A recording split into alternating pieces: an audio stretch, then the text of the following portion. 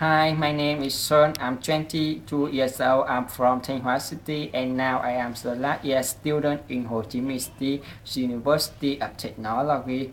I went graduate from my university at the beginning of 2010 with work and senior degree.